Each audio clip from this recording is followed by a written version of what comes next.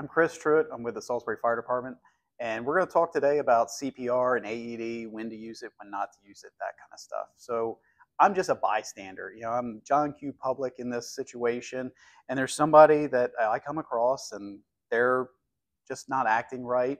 If I get up to them, I can say, hey, are you okay? If they can talk to me, probably just need to call 911 and get some further assistance. But if they're not going to wake up or they're not really responding, still need to call 911, but we can do some other steps. So call 911, put it on speakerphone.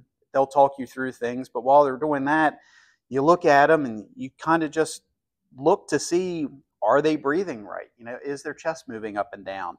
You can also feel at their neck to see if they have a pulse.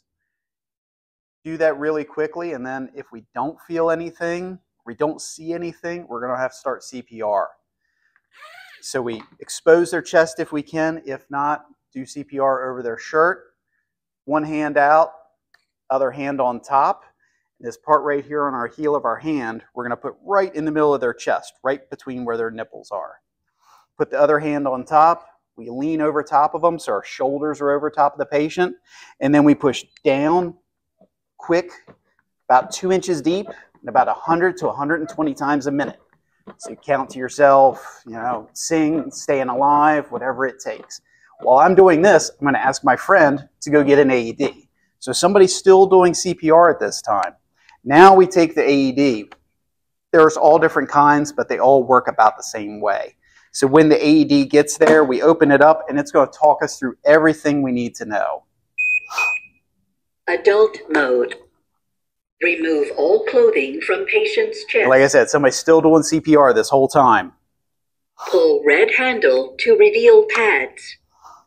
Look at pictures on pads. So this one's going to go on their Apply side. Pads to bare skin, exactly as shown in the pictures. And then this one Press goes up on their pads chest. firmly. Do not touch patient. Now we listen to the machine. Analyzing heart rhythm. Everyone clear. Press flashing button. So we make sure nobody's touching the person, and we push the big flashing button. Shock delivered. Provide chest compressions to the beat.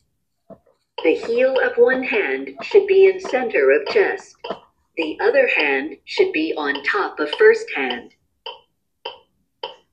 And we keep doing that until help arrives, or if the patient wakes up, or somebody else gets there to help you out.